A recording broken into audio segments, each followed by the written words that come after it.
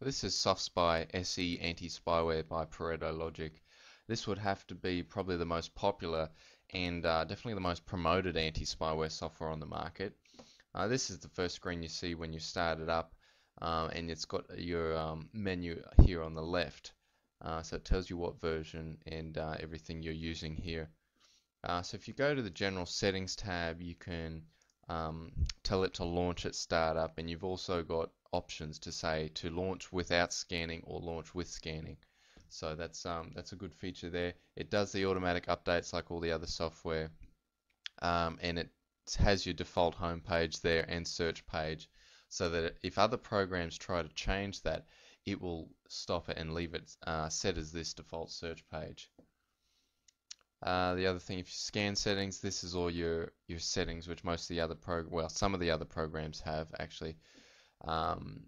Browser hijackers, it does registry, active processes, host files, system folders, and you can also select individual specific folders there. So there's some good options there. It's got scheduling, so you can specify that as well. Backup list, this is if you want to restore a backup. You can specify your own executables or applications for it to ignore if you know that they're not spyware. Then it will tell you the results of your last scans. So if I click on the Start Scan button, it'll just keep scanning, and I'll see what this program picks up. So the scan has finished now. It scanned over 562 objects.